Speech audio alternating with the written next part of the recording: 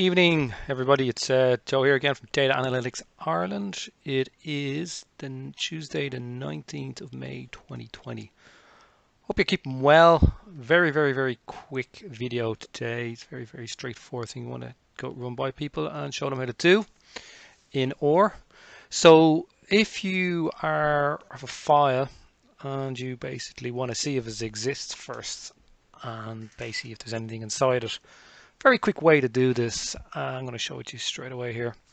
So the file we want to check for is empty file a.txt. So what we're going to do is check to see, number one, in logic, does it exist? Number two, is there anything inside it? So immediately I know that it's 0 bytes here. So I know it's empty, but need to be sure through the code. So just take you through quickly the logic for this. So the first thing you want to do is you want to set the set working directory, and all that's basically doing is telling the program here in OR, your project, that the working directory, everything, the project files, the actual file you want to check and everything, that's where it's stored. So it means you don't have to put the path in every time here into file.size or file.exists. It just knows to go into there and check it in that folder. So that's what that steps for. Next thing we want to do is actually check is the main check piece of logic this video is about. So two things we want to do is check for file exists and file size. And file exists, just checking is the file there. And file size is greater than 0. That basically means is there anything inside it. Now, one thing to be conscious of is if statement. It's checking for both.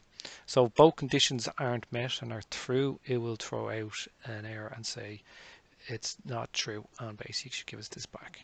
So basically, if it's true, it's going to say file exists and is not empty. If it's false, it's basically going to say please check file information. So I'm just going to run this here now.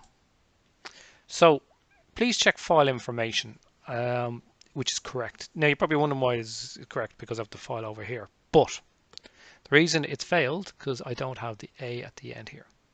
So if I put the A here, okay, put the A here. All right. I'm just going to save that.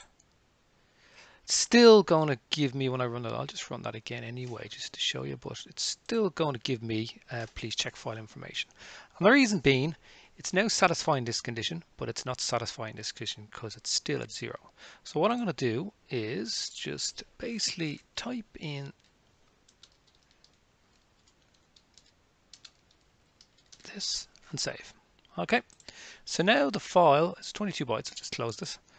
The file is now obviously this correct file name, and it has information inside it, and it's 22 bytes. So when I run this again, it's now recognized the fact the file is there and also that it's not empty. So that's a very quick tutorial there in OR and how to check to see if a file exists within a folder and to see if there's any data contained within it. I hope you like it. Give us a big thumbs up. Follow us on Twitter, Facebook. Please subscribe to our channel on YouTube. We much appreciate it. Plenty more videos coming in the OR. We're trying to build on some of the videos that I did on the Python series as well. So hopefully be able to replicate some of that logic that I wrote in Python here in OR. Catch you soon. Have a great day, and thanks for joining us to watch this video.